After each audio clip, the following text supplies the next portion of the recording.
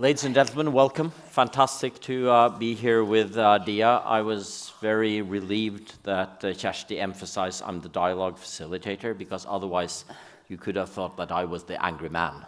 But of course, we are talking about issues here that make us angry, that challenges our understanding. Why do these sorts of things happen? And there are few who can guide us better than the always curious, always questioning Dia Khan. So I'll just say a few words about you before we see a trailer of your newest film, which is on the exact topic of today's conversation. For those of you not from Norway, you may not know that we have a conception in Norway that we put a lot of weight on, namely to be a Norgesvenn. Norgesvenn simply means a well-known person who knows where Norway is. And maybe even comes here to visit. You know, old rock bands like Toto and Smokey, when they come here, they are Norgesvenn. Dia is much more than that, because she's born in Norway. Yeah. Grew up Lambertseter, Tåsen, here in this city. I guess when you come back now, you miss the weather? Terribly, oh, yes. Terribly, yes. Of course. You are an award-winning filmmaker. You are also a singer and musician. You've spent your life telling stories, your own and others. And that is, of course, what you also do in this latest film called Behind the Rage. So before we start the actual conversation, where we'll also have more guests on our stage, we'll now see a short trailer for this movie that I hope all of us will see very soon.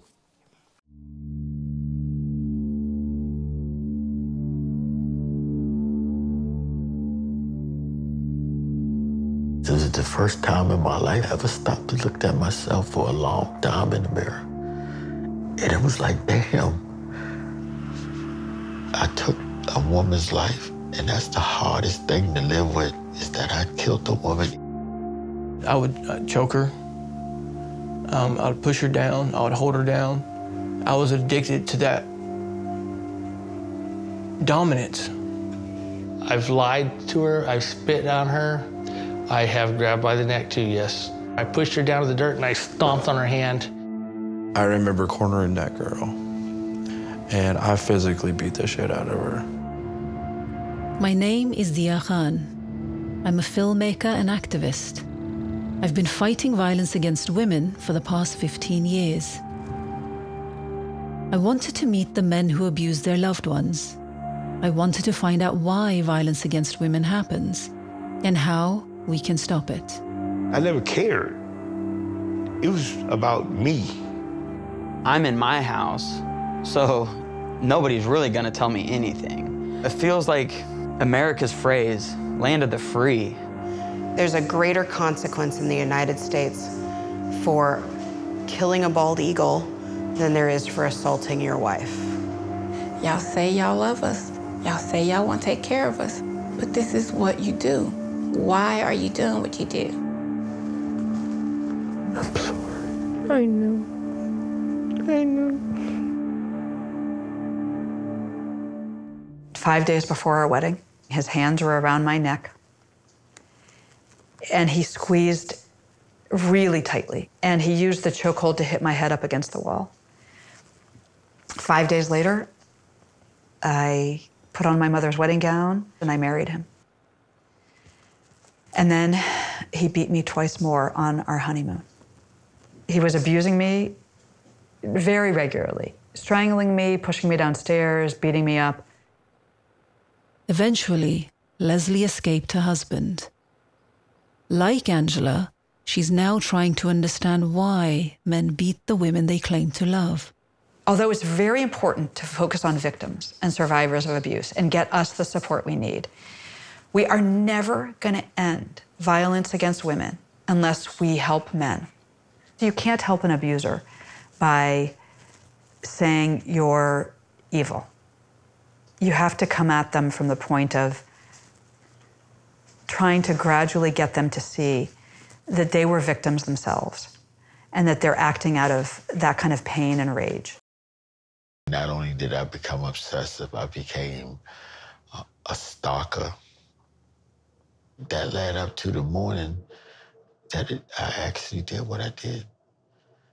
When I went there on September the 19th, It was around 6 o'clock in the morning. And I went there and I was so angry.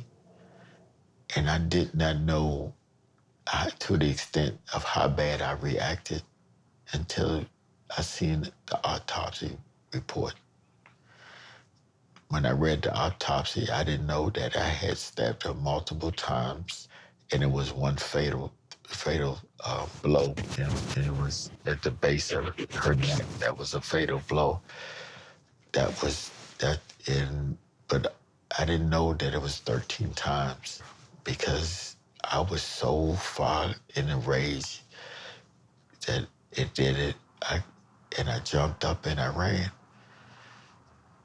And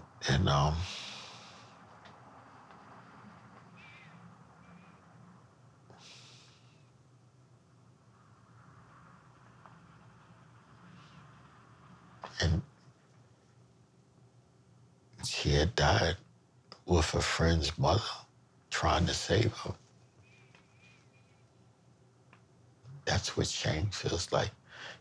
Looking at self in the mirror and all you see is a monster and you hate what you see. I hated me so much.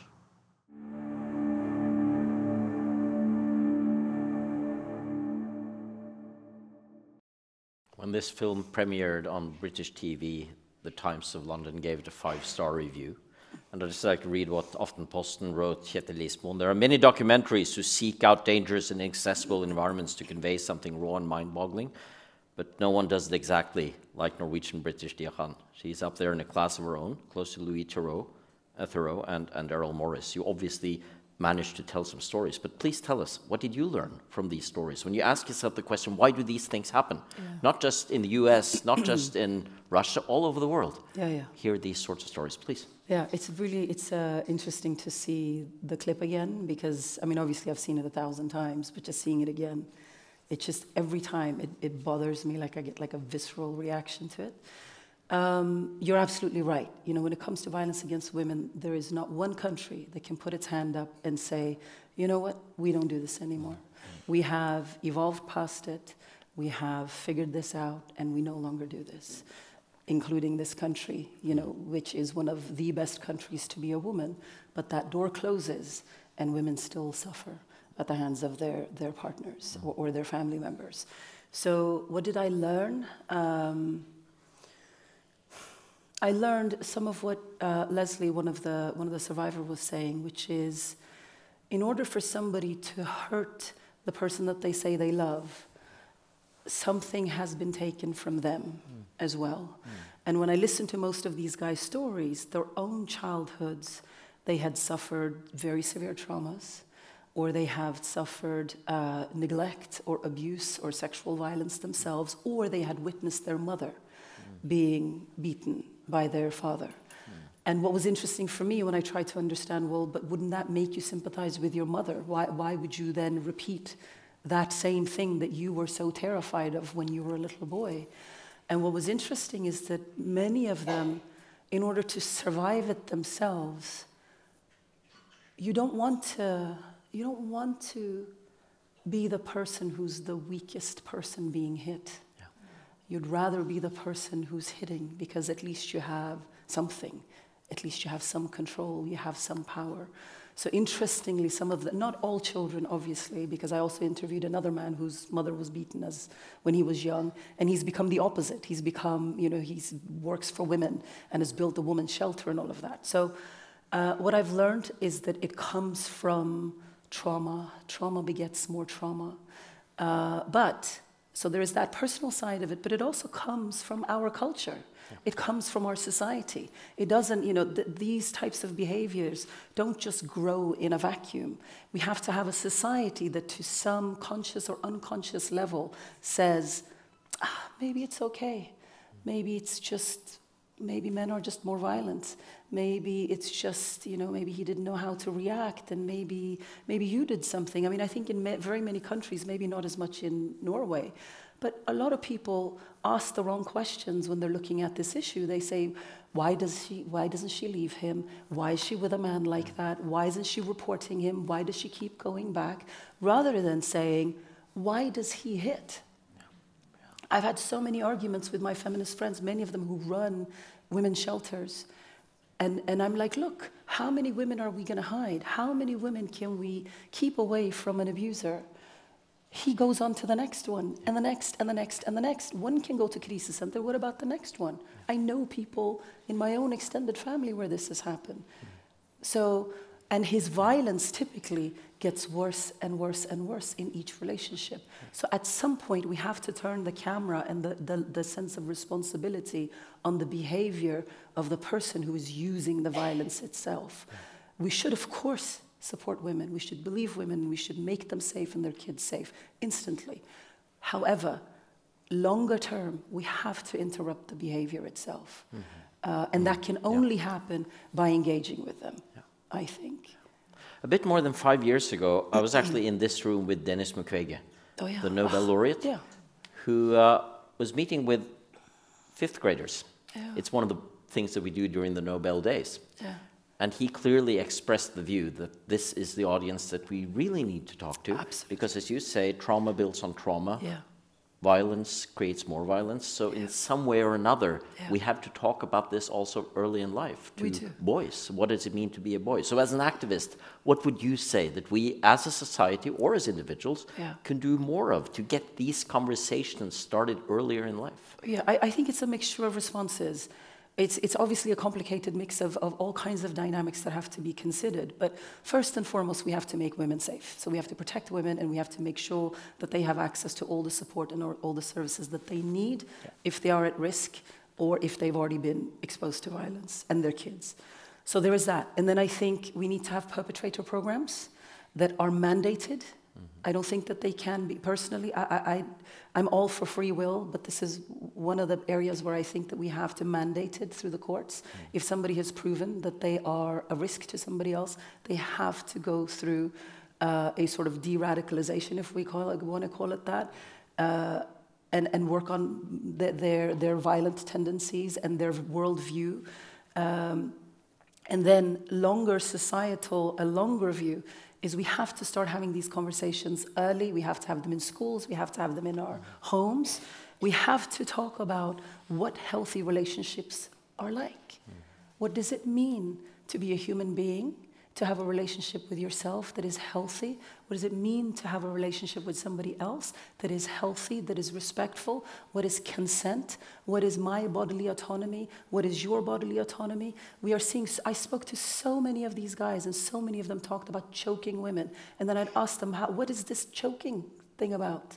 And a lot of it is spilled over from a lot of the porn that they're watching. A lot of the porn that our young boys have access to has become so violent and so brutal that a natural part of the menu of having intimate, relationship with a girl is choking.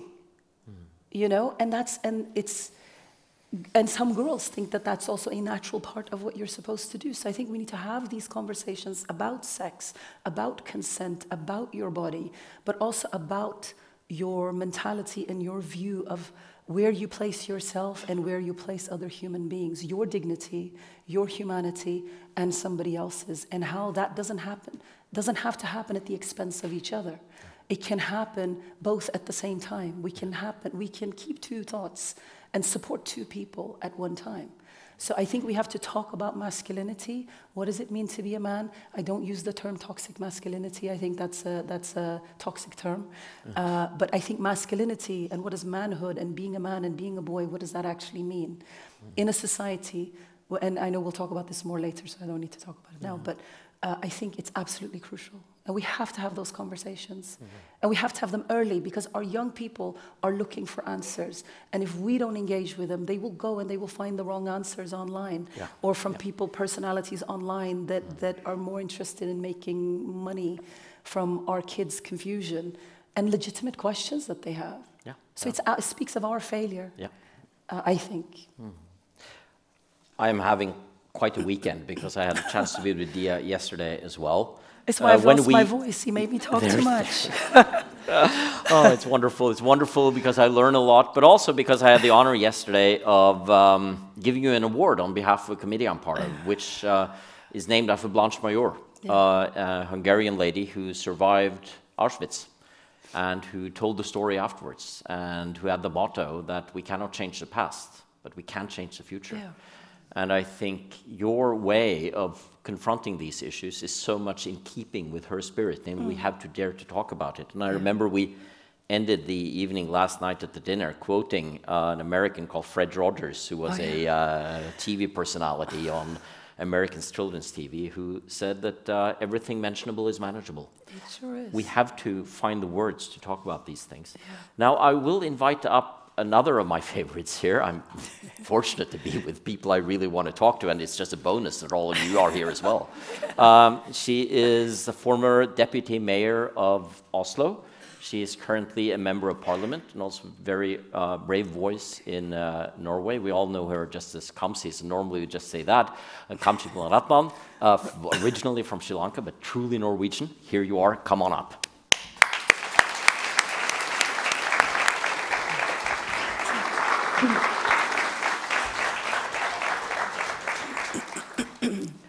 Now, Dia's film is set outside of Norway. So we meet these sorts of things that we hear about in American society, and then suddenly we realize over the last few weeks, goodness, what is happening here in Norway? Individual instances, but also questions having to do with culture, show that this is something that's far away, and I think Dia put it well. We think of Norway as a safe and good country for women to live in, and then these sorts of things happen. And there was, as many of you will know, a murder at Elverum, where you knew the victim, who was a victim of exactly what we're talking about here. So how do you feel the situation is in Norway now on exactly these issues of male rage and women's safety? What I feel about women's safety in Norway? Actually, I've been working with this topic for the last couple of years in the parliament, and it's not a pretty scene, actually, and we don't talk enough about it. So you can also say that the silver lining with all these happenings the last weeks, to put all of these things on the mainstream media all the time and let people talk about it, have these conversations, I think that's a silver lining we're getting out of this, because this topic does not get enough attention in the media, in the debate. And it's because I think it still is a private matter. Yeah. Whatever happens in the house next door, it's not your problem, and many people does not use their avvergingsplikt. The Norwegian word was? Say what the word? Avvergingsplikt. I don't know what that means. The duty not to... duty to... Yeah, to report. Yes, now. Yeah. Thank you. Yeah, sorry. Thank you. It's good to have a helpful audience, please. But the duty to report is actually by law. It's an individual duty, and not enough people are actually using it, and it's a problem. And I think it's connected with the structural situation that it's still a family and a private matter. So you don't intervene. Yeah. Do you recognize that as a problem, that people simply don't say, even if they know these things are going on?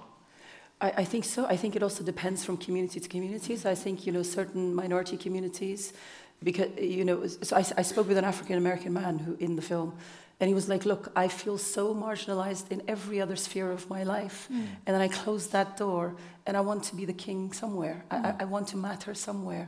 And he said, and I'm sorry to say it, but, so my wife gets to bear the brunt of that.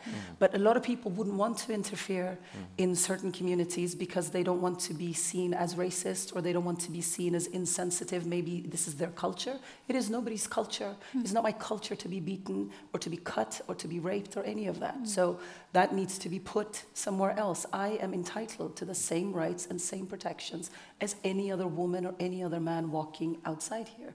So I think that's something that's important. I think there's something else that's really important to also talk about is there is actually a lot of shame on the part of the perpetrators, on the men who do this. It was so hard for me to find men willing to speak to me on camera. Finally, when I found some, they were like, can you just show my hands, or can you just make me a silhouette? And I said, no, I have to see you. And people have to see you, that you are just a person. You are not like some monster with horns that dropped out of the sky, and this impossible thing. These are people we know. These are our neighbors. These are our people in our families. These are our colleagues. So there's a lot of stigma and shame on the male side of it as well. Not enough to make them stop, obviously.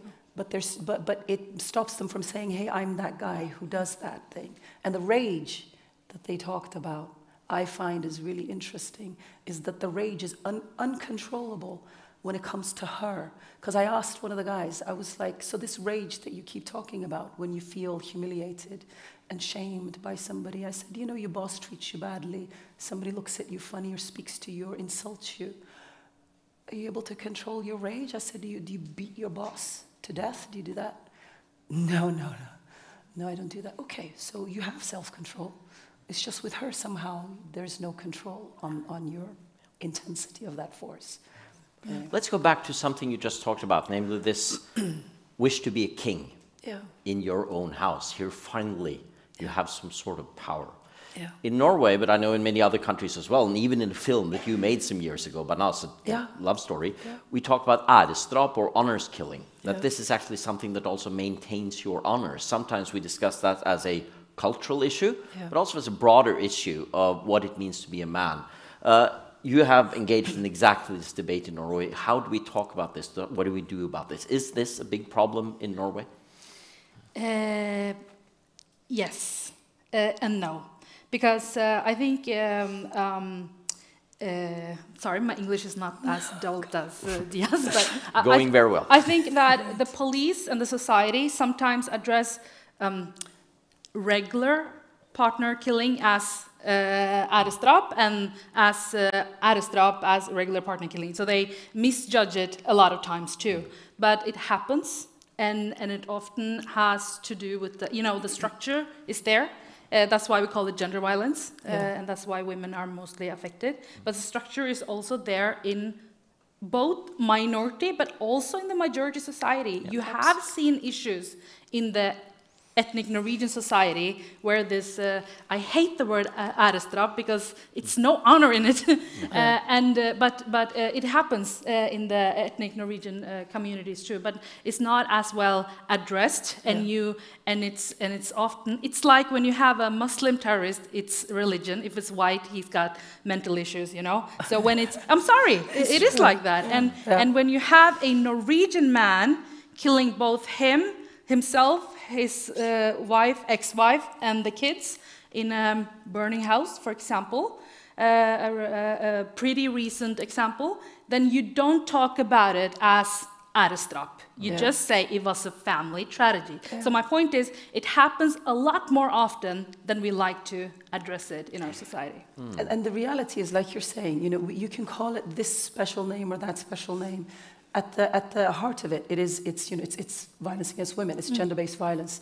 The reason why sometimes these terms are important, or have become important, at least in the UK, is specifically when we're looking at so-called honor killings, is the perpetrator and the scope of the perpetration, and who knows, and who you need to be looking at is different than just the husband. So that's usually at least in the UK, why the police started using that term, was to differentiate it a little bit. The end result is the same. When I made the Banaz film, actually, I had a huge argument with a friend of mine, because he was like, oh, it's really terrible what they do, isn't it? I was like, what do you mean that they do?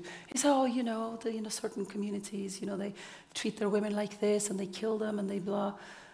And I just looked at him, and I was like, you don't kill your women? You have like 4 women killed every week in the UK.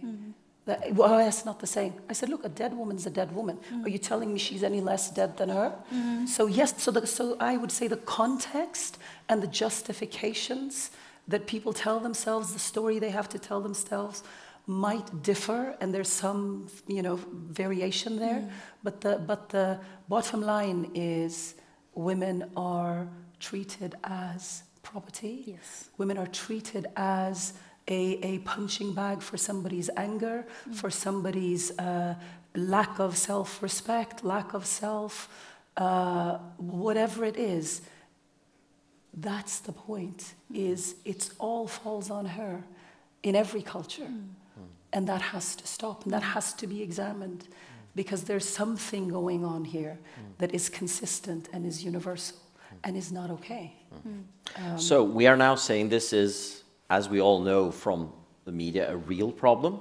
It's a problem we don't talk about enough. It's a problem that many women feel it is hard to raise, but also among men. In these countries, in countries like Norway, it's harder for white women to come out and say, this is happening to me. Precisely because women are doing so much better in principle in all kind of measuring factors. In this country, it's much harder for white Norwegian women to come out and say, but this happens to me. I know I'm educated and I know I make this kind of money and whatever, but this still happens to me. And the woman I talked to, the blonde lady that you saw in there, she's like a Harvard educated, really successful woman. I wanted to include her on purpose in the film so people could see it's not a socioeconomic thing. She said to me, she said, until it happened to me, I thought this is just what happens to women of color, or this is just what happens to immigrant women. It's not true. It happens everywhere. So you're absolutely right. So let's, I'll just ask you one question, because this is something that has also been discussed quite widely in the recent months here in Norway. Namely, what can we do when it comes to very concrete things? Should the police do more? Should we have more violence alarms of various sorts? That was, of course, one of the major issues discussed after what happened tragically at Elverum. So as an acting politician, what do you see that we can do more of to actually avoid this, which of course doesn't address the cultural issue. But we also have to discuss the very practical issues of what our institutions can do. Of course, we need more of the violence alarm and the reverse violence alarm. Is that the word? Omvendt voldsalarm? Yeah, I think it is. Yes, and we have proposed it and put the money on the table, and it's coming. So I'm very happy for that. But at the same time, when you have to get yourself an alarm like that, it's already too late. You're already living in fear. You're already living in a way that you don't want for yourself or your kids in many situations. So I think that we have to attack this, and that's what we're not doing as a society. And I love that you're addressing it in your documentary, that this is a structural problem. The where do you attack it is both about how women are in the society, but it's also how we treat our men, our boys, how we practice to disagree in the classroom, how we practice to prioritize our mental health, how we talk about it. We don't do that enough. It's such a new science to address our mental health that way. So I think it's about the structures. It's also about the police. Here in the audience, we have Astrid, who is one of the head of the police's most important department within this field. We need them to expand to the whole police. Actually, when I call around, and when I worked as a justice politician, and I visited police offices around Norway, and they said to me that it's not status in working with gender violence. So we have to make it great again, to work with it, and make sure that you prioritize it. And we need an Astrid in all of Norway. And then we need to focus on the prisons. I loved what you said about mandated different courses to address and work with your issues. I think that we don't talk enough about prisons. What kind of treatment do you get in prisons today? Prison is just a place you go in and you go out, and you're in your room, and many people kill themselves. It's not good. So we need to, even though we don't like the people in prisons because they hurt someone before they got there, they cannot come out as they got in.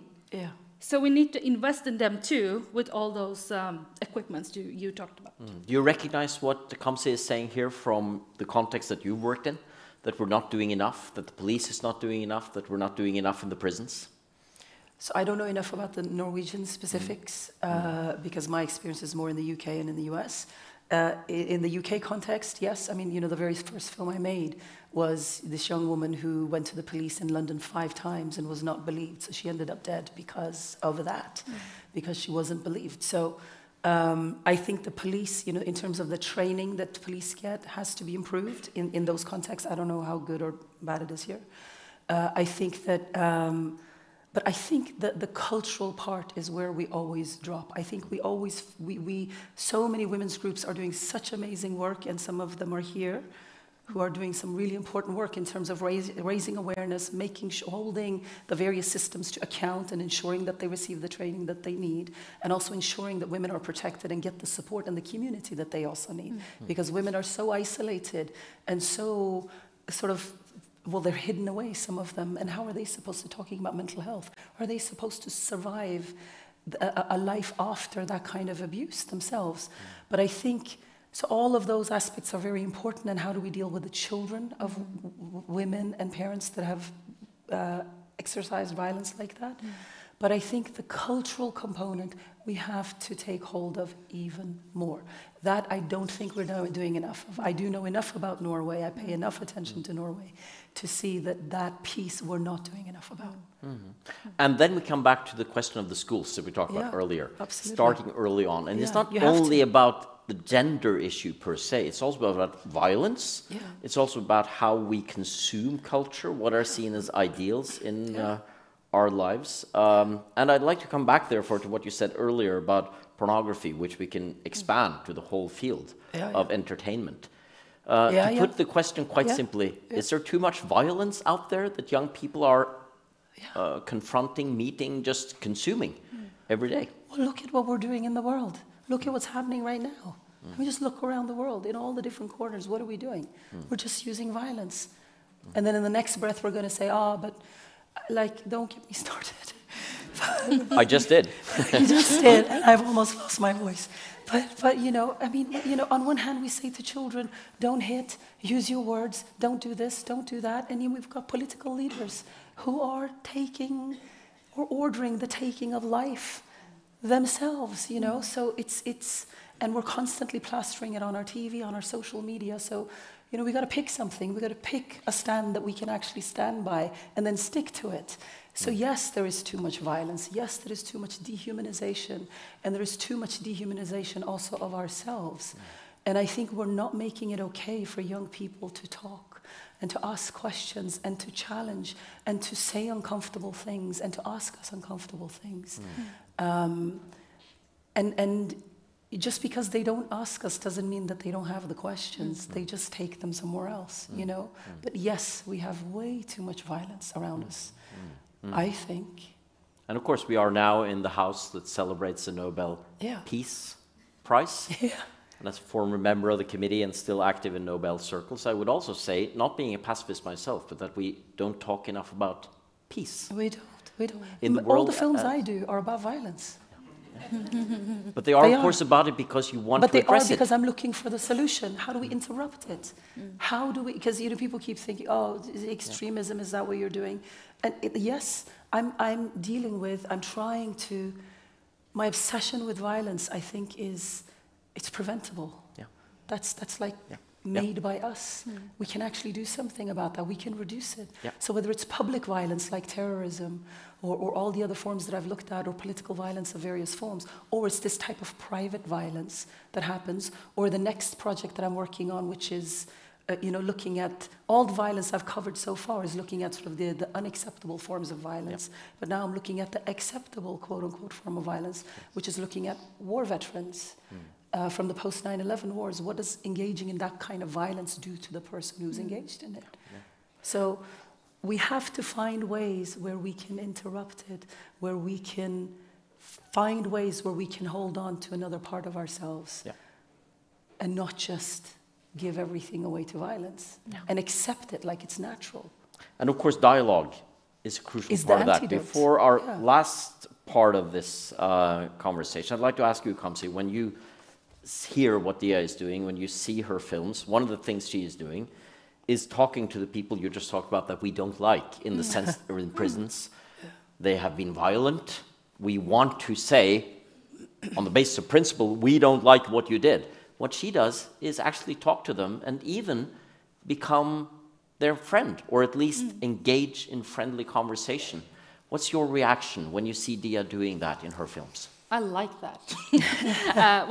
Seriously though, I think that as individuals, of course, you hate that guy who raped your friend.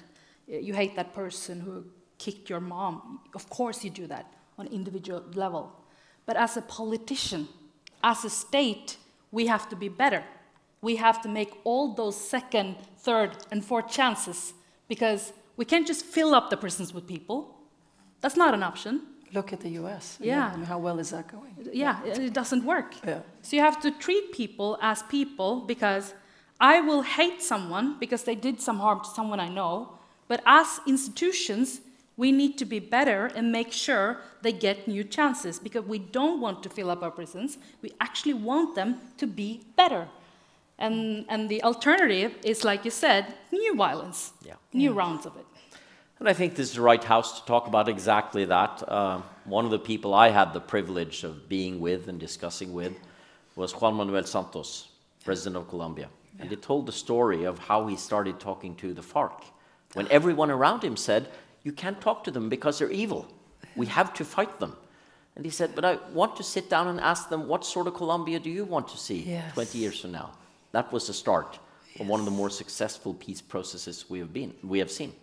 So I think this is the house to talk about this. You may find that this is a discussion on gender that doesn't have gender balance. So we'll be doing something about that right now, because it's my pleasure to welcome up on stage Adam Njå. Please come up.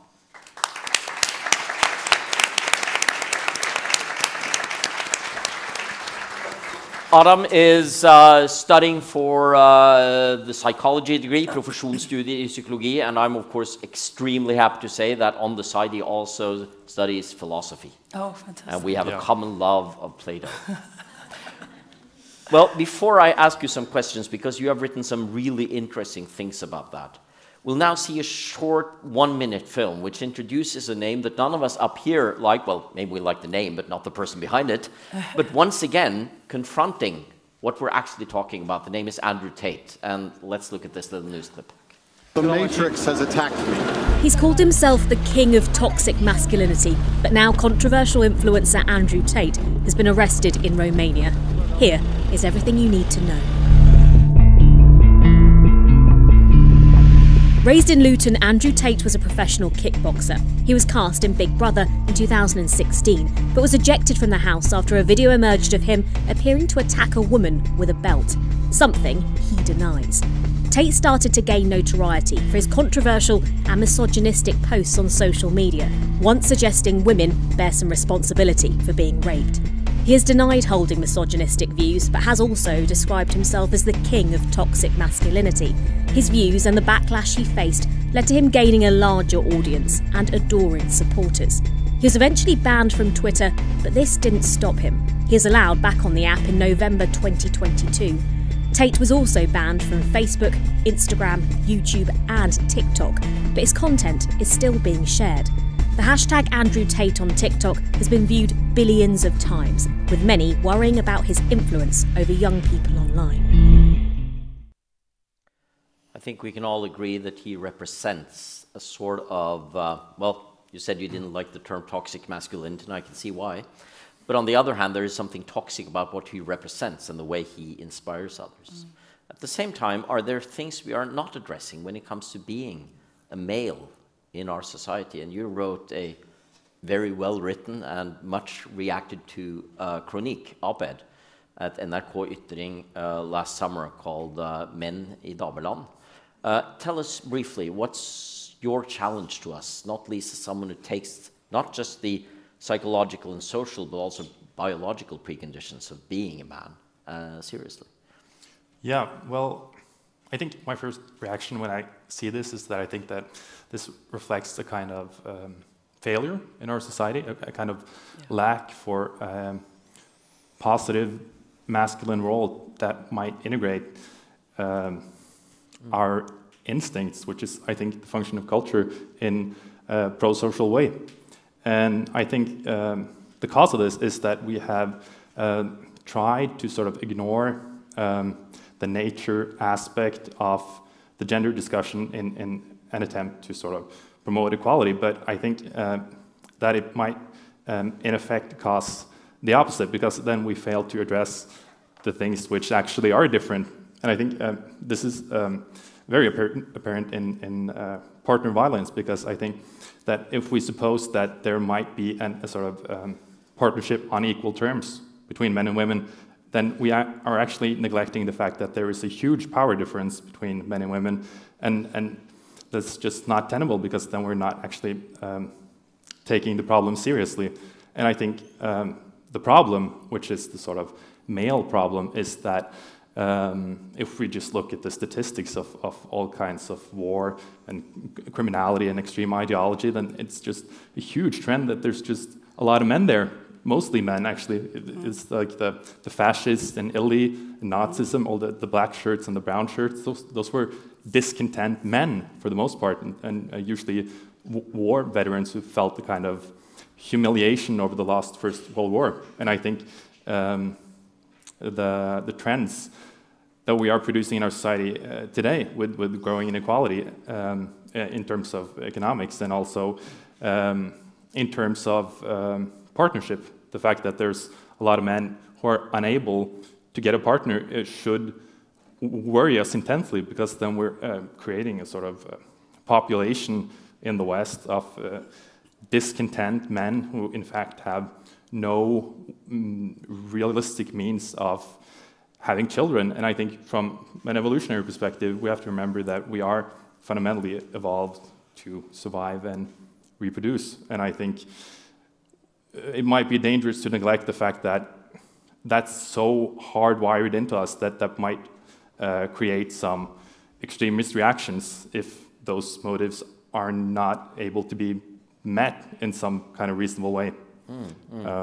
Yeah. So what you are saying then, using an evolutionary perspective, but I think you can use a more general philosophical or even theological perspective, you know, there are certain things about being a human being and then being a man that are challenging, hard, and you are saying that we are not doing a good enough job in our society of addressing that and being conscious of the fact that it can be hard to be a man, to put it in simple words, in our sort of society. That's yeah, and also I think it's hard to be a human in general, but I think, and this is a central point in psychoanalysis from Sigmund Freud, who wrote the Civilizations and Its Discontents, where he basically supposes that there is this conflict between our internal evolved drives, sort of sexual motives and aggression and jealousy and so on, which aren't exactly, it doesn't really harmonize with civilized society, and so we have to sort of repress them in some way, and the result is stress, neurosis,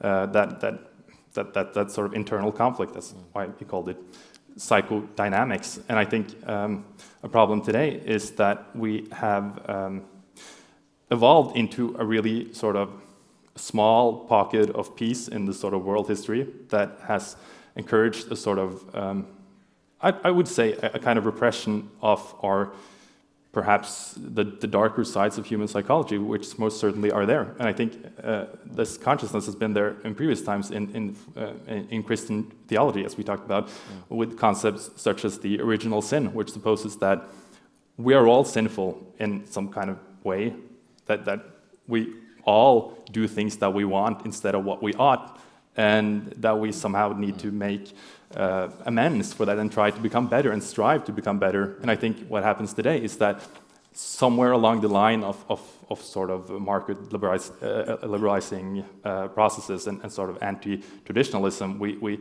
stopped as a culture to cultivating the best human properties and started to sort of market things that appeal to perhaps the worst sides of us. And I think that's really apparent in say, pornography, but also in mass media and sort of action movie culture, which normalizes sort of destructive aspects of our psychology, which is not healthy in a long-term perspective.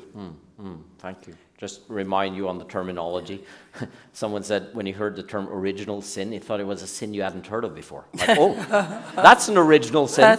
And a Catholic friend of mine said, no, they've heard them all. But it's, of course, you know, the idea that there's something there. And this is part of a larger debate that has been quite useful, I think, over the last almost a year in Norway, and you have contributed to that. With many views back and forth. Dia, tell us, when you read what Adam writes, or you hear what he's saying now on the challenges of gender, generally, Yeah. and of being a man. How do you react? So I really appreciate you bringing up everything you've brought up. I think it's incredibly important, and I think it's one of the conversations that we're not having, actually. It's why I think so many young men are flocking to less or more destructive, I should say, ways of addressing some of this and seeking the answers for a lot of this. My experience in having filmed severely what they would consider traditionally masculine, very violent, aggressive men, what I have found time and time and time again is a brokenness that was not satisfied by being this hyper-masculine expression. So, because I know there's a lot of arguments around, are men being feminized? Is it, are men becoming too docile because women are becoming too equal or dominant or whatever the perception might be? So if I only look at those kind of hyper tough guys, that's been my very, very consistent experience across cultures, across forms of violence as well, is that, and the brokenness came more from, like you're saying, kind of an inner, maybe an inner darkness, I don't know. To me, it felt more like an inner lack, an inner kind of sorrow, an inner sorrow about not being able to be fully human, and that the expression of being a full human being wasn't extended or experienced in this very hyper-masculine form, that there was no place for them to be hurt. There was no place for them to, I'm not saying, oh, boys should cry, they should, but I'm not trying to make it that simple, even though it actually is in some ways, but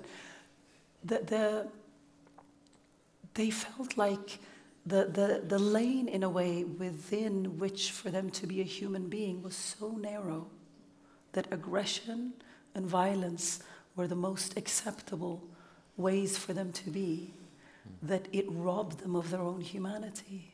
They weren't allowed to have contradictory feelings or to have feelings and to express those feelings in a way that didn't come out as those two forms. So that's been my experience. I would say, of those types of kind of archetypes, those types of men. What I would say is that I think we have a huge backlash against women's rights in the world right now, and around feminism.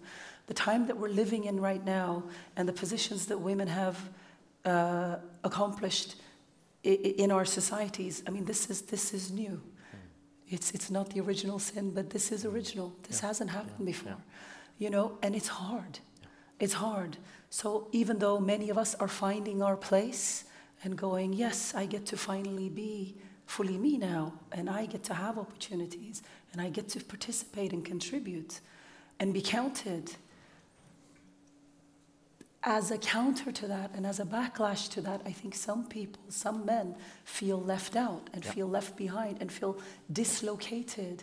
Like, what is so, if you have this position now, then where does that put me, right? How do I be a man in that kind of a context? What can I do? What can I not do? I've talked to some of my friends who are like, oh, is it okay for me to hold the door open for women now? Like, or is that like rude now? Like, what, like, and it's, some of my friends laughed at it, but like it's like actually a sincere question.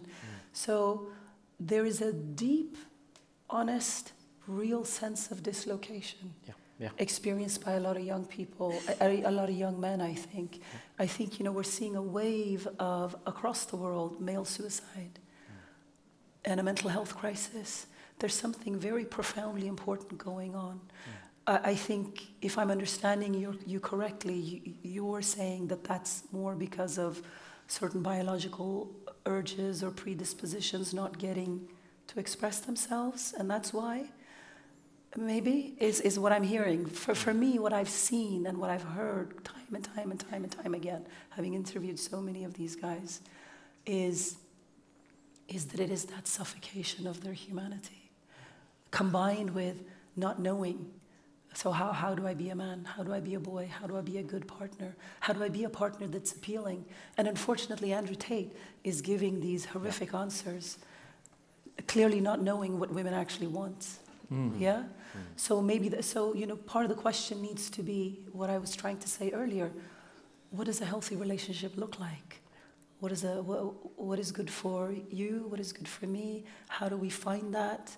And how do we do that in a way that's not hurtful to me and doesn't diminish you and makes you feel like you don't matter, you do matter as well. And I think, so I think some of this we need to talk about.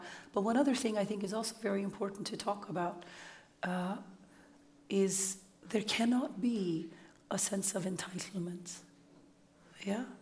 There is no entitlement or right to sex or entitlement to a woman's body. But I think sex is available. You just have to not do it like he does it. and a lot of the young men who are looking for companionship and partnership and intimacy, they can't find it. We just have to do it in a way that keeps her dignity and his dignity both in the same place as human beings first. We are human beings first, not man and woman first. We are human being first, right? So if we start there, and we start with, we want to be together, and we want to share something together, then we figure out, okay, well then how do we do that? Is what I think. But anyway, that's a... Thank you. It's a very useful conversation because we see several ways of feeling left out, left behind. Yeah. And it's legitimate, it's sincere. Yeah, we have to listen to those voices. We need to take it seriously. But let's go back to this last year's Nobel Peace Prize, the one that we are taking as a point of departure for our discussion here, Narges Mohammadi. And the sense that many of the hard-won victories of the women's movement are being lost. Absolutely. And of course, that's the exact same impression we have in Iran, because that was a country where many rights were won. Not maybe to the degree we find them here, but nonetheless, a much larger extent of women taking part in society, of getting an education and being taken seriously, and then a sort of rollback that we hadn't really expected, and it's happening in many places. So, Kamsi, as someone who observes Norwegian society as a politician, you see both of these sides, both the challenge, at least, to some of these things that we look upon as the core part of women's safety, security, and rights, and at the same time, Adam's point, that it's hard in that sort of society also to find your place as a man.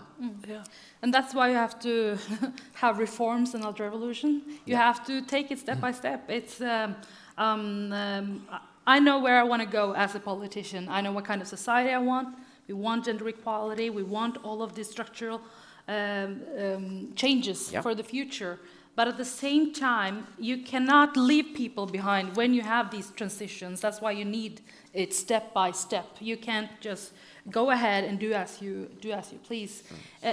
But you know, many people ask me, like, when you fight for gender equality, when you fight for minority representation and different representations, do anyone have to lose? People ask me, and many often I hear other people say, no, nobody have to lose. You know, it's a win-win. That's bullshit. That's not true. Yeah, because you heard it here. Because say you have a board, you have 10 seats. If you want gender equality, 50-50, some men has to leave for women to enter. Yeah. That's the society in a nutshell, okay? And that is the goal. But it's also about how we speak of it. And how we address the competence, what we want around the board table, you know? So I think that the transition, it's difficult, but necessary. And then you have to take all the measurement to make sure the transition is happening. I will never accept the premises that these transitions are hard and thereby not necessary. It will be the most... that would be dangerous. So I think that we should have our common goal for where we want to go, but at the same time have the respect even if we speak about in the classroom or in the prison or in our daily life, how we address people, how we talk about people, the transitions is what we need to respect, how to make sure everyone is a part of it, and we're not leaving anyone behind. Because obviously, I mean, there aren't always win-wins, and I think you formulate it very clearly. And at the same time, you don't want losers in the sense that people don't feel they are respected. I mean, I've discussed this a lot with people in enterprises that have to fire people. And the good people in HR, as we call it these days, are the people who are thinking the following. I want this person I'm firing now, 10 years from now, to look back at that moment and say, I was treated with respect. I was treated as someone who was spoken to, who was taken care of, there was a transition. And this is possible. It is. So in many ways, we're talking about that here as well. But Adam, I'd like to ask you, and I know it's now 7 o'clock, but we'll go a little bit over time, if that's okay, just 10 minutes max. But Adam, you, of course, became part of this debate last year, and I'm sure you've gotten reactions. You just hear some here now. What are the reactions that you have received that you're most happy about, where you go, yes, this is what I wanted to say, or this is an interesting reaction to your message? Yeah, well, I think there was a lot of, well, both a lot of young men, older men, but also, quite interestingly, there was a lot of mothers who had sons who said thank you for speaking about these things, because they had they were worried about their sons, and they saw these differences really clearly, if they had maybe daughters as well, that there is some kind of clear difference in a way, a kind of I don't know, restlessness or whatever. And I think we're seeing this in the educational systems quite clearly, that young boys they just won't sit still when they're young. And I think in a sort of historical context, it's not really natural to suppose that a young boy should sit still for 8 hours a day. I mean, it's unprecedented in history. And so I think that there really is a need to take these issues more seriously than we have. Yeah. And I mean, speaking as someone who's in his mid-50s, +2, I grew up in the 70s and 80s, and in many ways that was a relatively calm time for these kinds of things. Lots of things happened, but generally we thought, hey, it's about letting the girls play football as well. And it's about letting the guys knit. That's perfectly fine. And we all thought, well, this is going in the right direction. This is, you know, there are some problems here. We discuss abortion limits there. There are issues to solve. But we still felt that this was going relatively well. And it's interesting when it comes to the research that Kjersti pointed to, where it turns out that it's actually younger men more often who feel these questions are really problematic. Because I think too many men my age think, well, is this really a problem? Isn't this going well? And we realize, no, it's not. There are issues we aren't addressing, as reflected by the mothers who came back to you. So, Dia, tell us, how do you feel that the sort of conversations you are starting, the sort of dialogues that you are actually showing us are possible, are they one of the things that we need to do more of in our society, having these sorts of very, sometimes uncomfortable, but important conversations? Absolutely. I think it's completely, or it's absent. I'm sure it's happening a little bit, but it's absent in a real, serious, consistent way. We need it.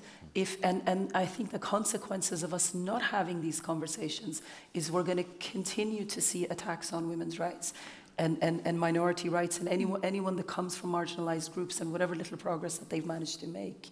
I think it's going to get rolled back. I think we're going to see waves of these populist the way this kind of populist politics is also weaponizing some of these issues, some of these emotional and cultural issues.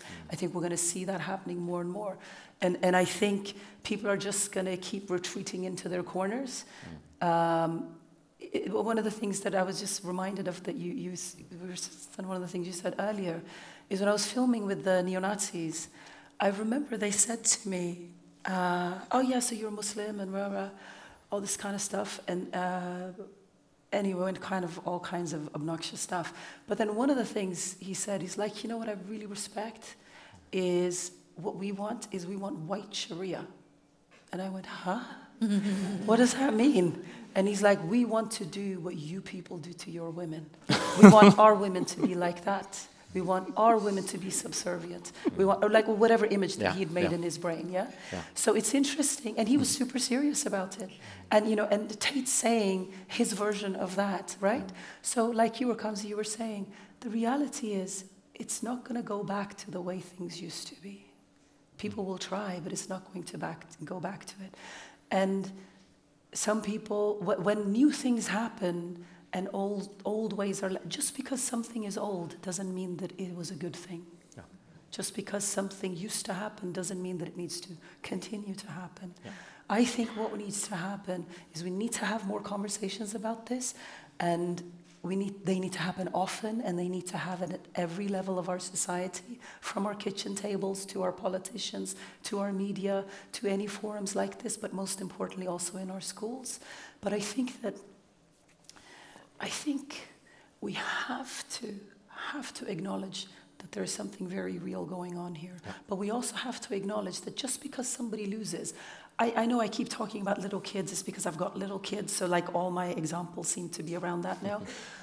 Just because one child has something and used to have something, I have an older child and now I have a baby, and she feels entitled to me. She feels entitled to everything in her life, because that's what she's used to. But there's another child now. She has to be considerate of that child. And we're going through tremendous growing pains right now. This is being filmed, she's gonna watch it. I'm really sorry to bring up your stuff, but at age 6. But you know, it's not a matter of you lose and this child wins. It's teaching them, this is how you share. You have it a little bit, then you have it. Sometimes she has it, maybe you don't have it, maybe you get something else. So I know that makes it sound, I don't intend that as a patronizing way of explaining it. I really intend it as, it's as basic as that.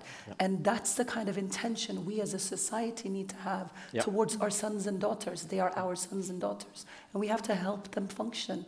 And we cannot let them only to their own devices to go figure things out.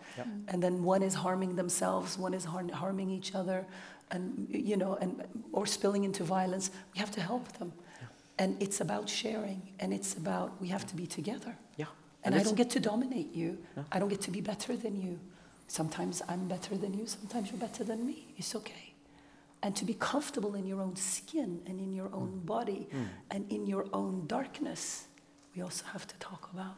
And that darkness is not just present in men, it's present in all of us. But we have to learn how to live with it, how to manage around it, and how we deal with our traumas, how we deal with our insides, how we live that out loud out here in a way that isn't destructive is so important.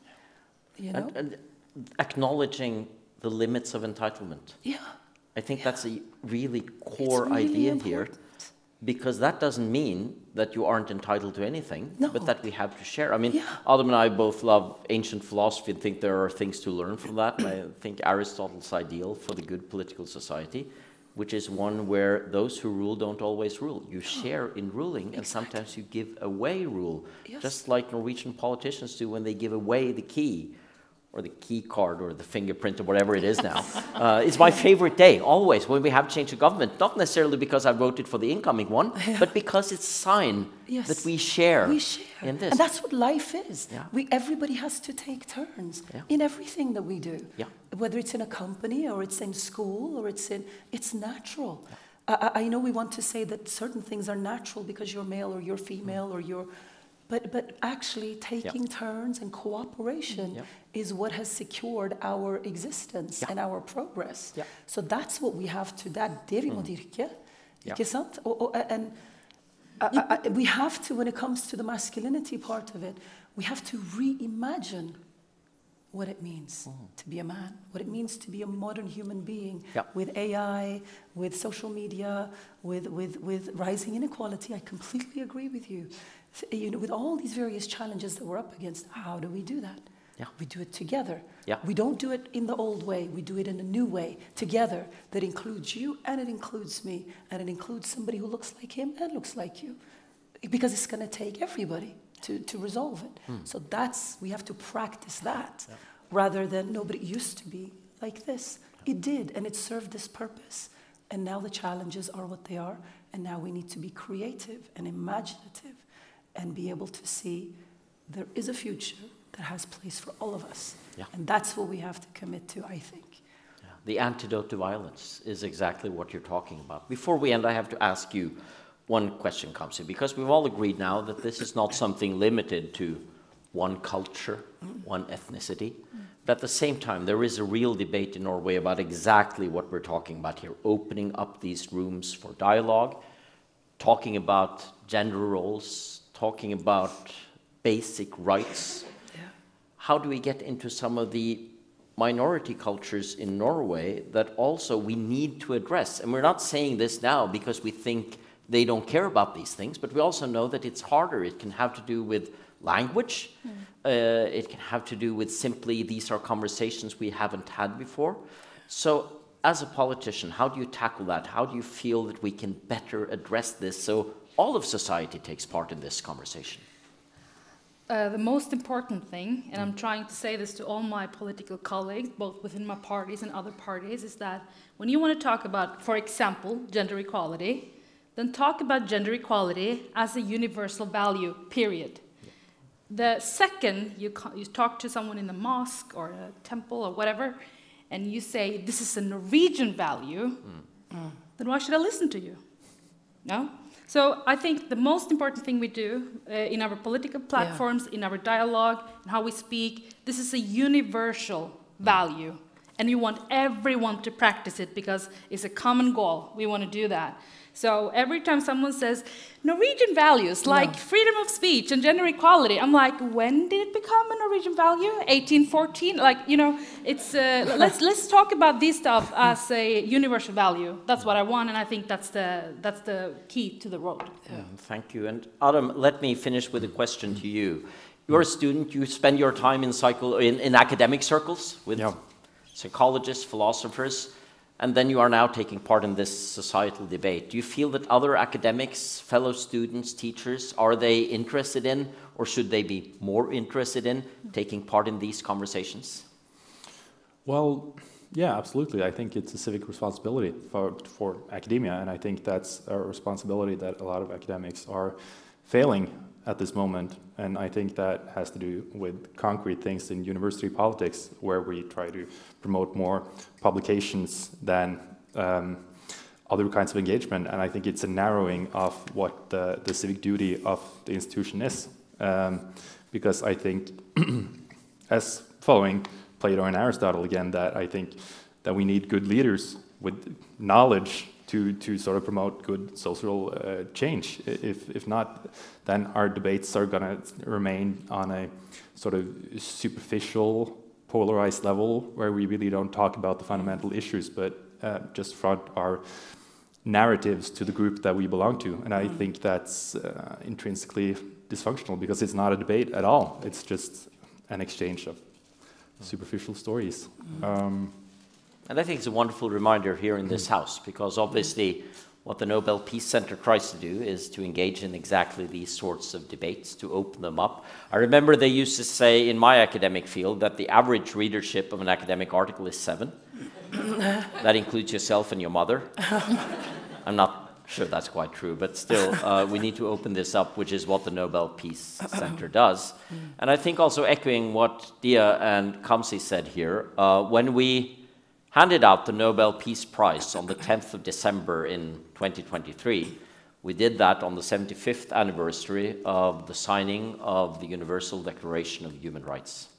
And of course, that starts the first article after the preamble with talking about the human family and talking about inherent dignity as a global value. And I think we need to talk more about that today. That doesn't mean that culture is not important. That doesn't mean that we cannot celebrate our different cultures, that we can have this sort of conversation based in what we call universal values. So what I'd like to do is to thank sincerely everyone at the Nobel Peace Center. They are just lovely, lovely people to work with. Yes. They do so much to engage in these sorts of dialogues and engage us in them. So the final applause that we'll have now will, of course, be for our 3 wonderful people here. the honor we have of having you visit us here in Norway. Come back more often. We have better weather other times a year. But the applause also includes our great friends at the Nobel Peace Center. Yeah. Thanks to each and every one of you, and thank you all for coming. Thank you. Thank you.